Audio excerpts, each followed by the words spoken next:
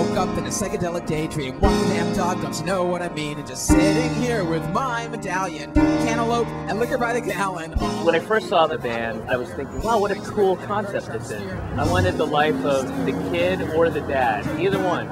Either one's fine with me. Here we are, here we are. There's a bear up against the car. I think the Trachtenbergs are basically like a really fun Batman, where it's sort of like revenge against not fun, i.e. it's very fun.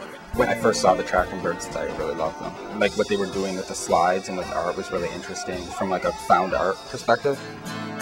It's gonna be a good year for traveling. Some parents just work at, I don't know, microscope and just sit there at a desk. And their kids have to sit at a desk too. And I don't know. Rachel has a job working with the family. It's basically what people used to do in the old days. The family they worked together. Reverend Jen. Hey guys, how's it going? It's going. Welcome back to the Troll Museum. It's good to be back. Someone just like left a sewing machine on. Whoa! What do you think, Tina?